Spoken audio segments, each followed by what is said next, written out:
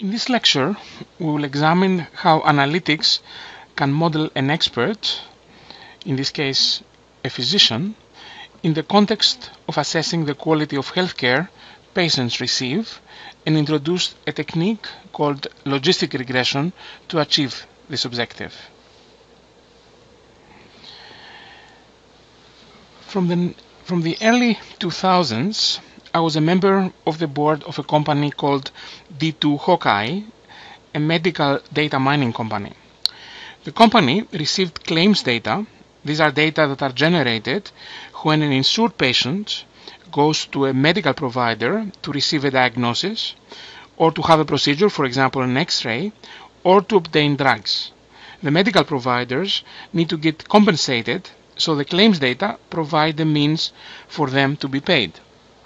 An important question is whether we can assess the quality of healthcare given this claims data.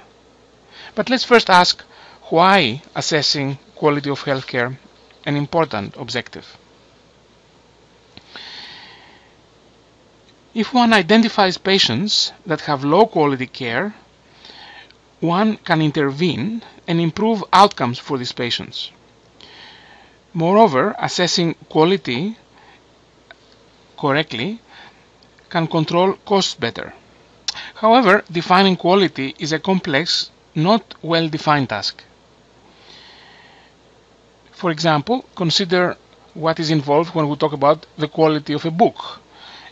It is not a well-defined, algorithmically understood task of defining such a quality.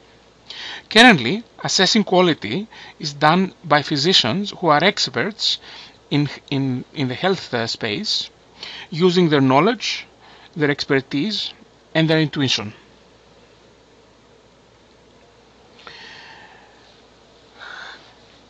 So how do physicians assess quality? Physicians are of course humans who are limited by memory and time. They typically evaluate quality by examining a patient's records, a time-consuming and inefficient process. Clearly, physicians cannot assess quality for millions of patients, and D2 Hawkeye had indeed millions of patients who receive claims data on a monthly basis that need to be, the quality of them needs to be assessed. So the key question is as follows: can we develop analytics tools that replicate expert assessment on a large scale? The goal is to learn from expert human judgment by developing a model, interpret the results of the model, and further adjust the model to improve predictability. The objective is to make predictions and evaluations on a large scale basis, to be able to process millions of assessing the healthcare quality for millions of people. So the lecture is a story of using analytics in identifying poor quality care using claims data.